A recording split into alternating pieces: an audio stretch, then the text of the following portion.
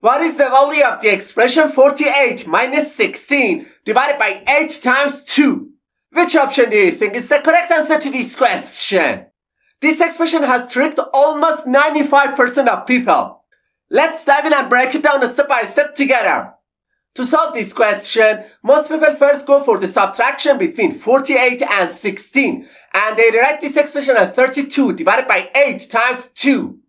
And the next step, they usually perform the division between 32 and 8, and simplifying this expression to 4 multiplied by 2, which finally gives them the answer 8.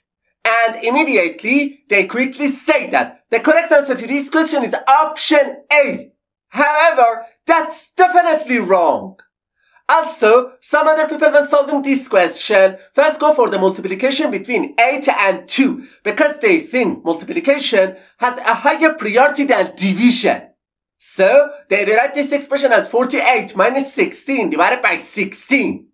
And the next step, they perform the division between 16 and 16 since they believe division has a higher priority than subtraction. And they simplify this expression to 48 minus 1, which finally gives them the answer 47. Then, without any hesitation, they quickly say that option C is the correct answer to this question. But I have to say, we were tricked and it's not the correct answer to this question. Alright, now let's go step by step together and I will show you how to solve this expression properly. To solve this problem, we must follow a rule that is called PEMDAS. And this rule, P stands for parentheses, E stands for exponent, M stands for multiplication, D stands for division, A stands for addition, and S stands for subtraction. We should perform these operations exactly in order from top to bottom.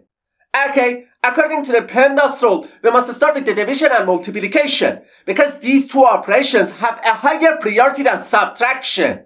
However, it's very important to keep in mind that multiplication and division have exactly the same level of priority. In this situation, the best approach is to start from the left and perform these two operations in order. So, first we perform the division between 16 and 8, and instead of the original expression, we can write 48 minus 2 times 2. And the next step, we should perform the multiplication between 2 and 2 because multiplication has a higher priority than subtraction. So, this expression simplifies to 48 minus 4 and finally, we get the answer 44. Therefore, option B is the correct answer to this question. Okay, let's solve another tricky math question together. What is the value of the expression 6 divided by 6 again divided by 2 divided by 2? Which option do you think is the correct answer to this question? Let's carefully go through this step by step together. At the beginning of solving this question, many people jump straight to the first expression, 6 divided by 6, which I have highlighted in yellow, and replace it with 1. And the next step, they go for the other expression of 2 divided by 2, which I have highlighted in blue, and again replace it with 1. Finally, they conclude that 1 divided by 1 is equal to 1. Then, without any hesitation, they quickly say that option C is the correct answer to this question.